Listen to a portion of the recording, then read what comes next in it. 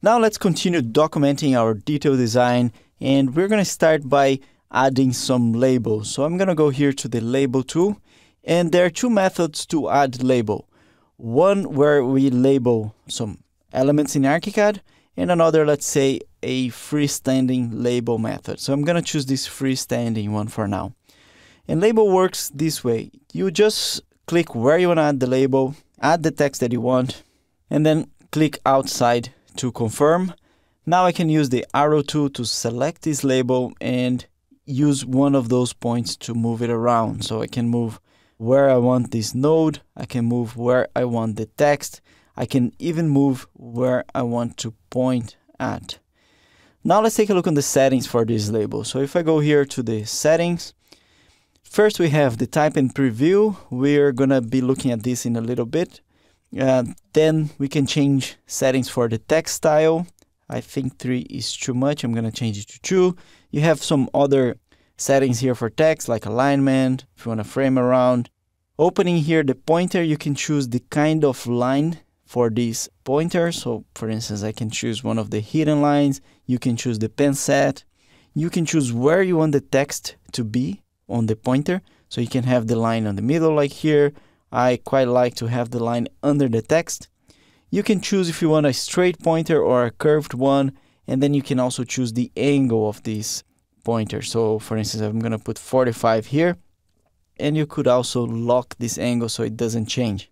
And then finally, you can choose the arrowhead. I'm going to go for a lighter arrowhead here and then press OK. So as you can see now, we have the hidden line, we have the 45 degrees.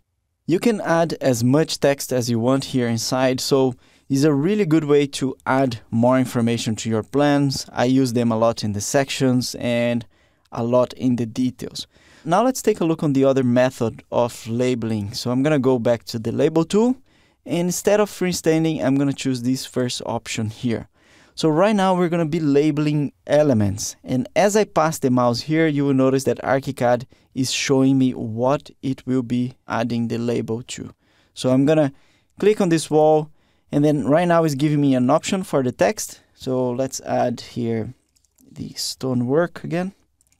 But instead of the text, I could go here to the label type and change from text to the ID. So now the label is showing me the ID of this wall. And if I, for any reason, change the ID for another number, the label will follow.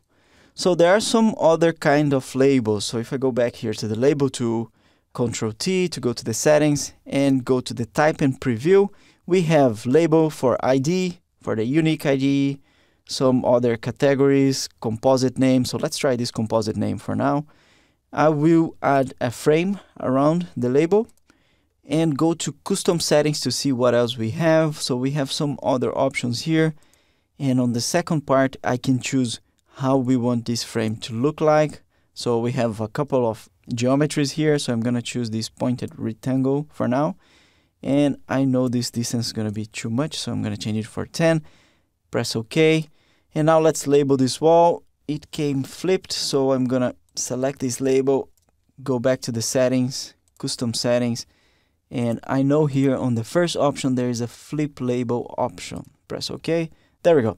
Now the label is showing me what is this wall profile. So if I click here and change the composite to, let's say, EWF11, the label will follow. But I'm going to undo that because I don't want it. There is also another quite useful label, which is the skin list label. So I'm not going to go into the settings. I'm just going to press OK and label something here. It's also flipped. So I'm going to go to the settings, choose flip label, OK. And as you can see now, this label is actually giving me all the skins of this composite. So I have 150 millimeters of concrete block, airspace, and then stonework. And of course, if we change this skin to something else, the label will follow. It looks a little bit messy here, but I just want to show the idea of this label. So labels are really useful and really smart tools that you can use to show and add more information to your project.